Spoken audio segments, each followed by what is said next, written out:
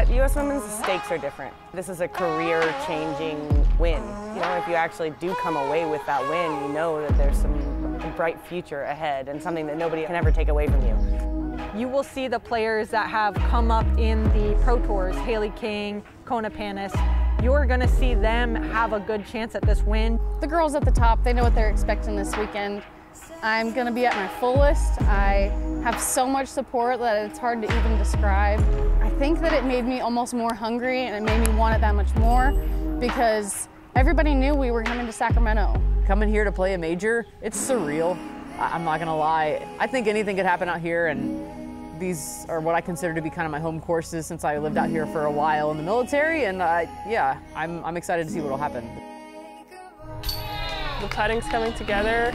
Every tournament, my rating has gone up. I feel like it's really all starting to come together, and I feel pretty poised to do some damage this weekend for sure. Yeah, I think I could take it down, no problem.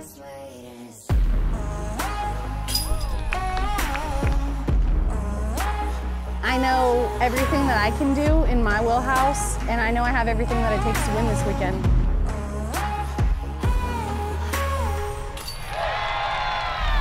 I feel really mentally tough, short memory, and I know I'm physically and mentally the strongest coming down this stretch. It holds a lot more pressure because you have to play with the lead and hold the lead or be behind and chase and chase and chase. No matter what the deficit becomes, how rough of a hole, how rough of a stretch I have, I'm not going anywhere, and I'm not going to give up, and I'm not going to let a bad break or a missed putt deter me from where I'm headed. I'm feeling absolutely great. I mean, I know the shots that it takes to come out here and win. I've played these courses so many times. I know that because this has an M beside it, it is going to be taken so very seriously by everyone on the outside. So it's very serious to me as well. And no matter what I think about any given hole, no matter what doubts or thoughts are running through my brain, I have to turn those off and just focus on the golf.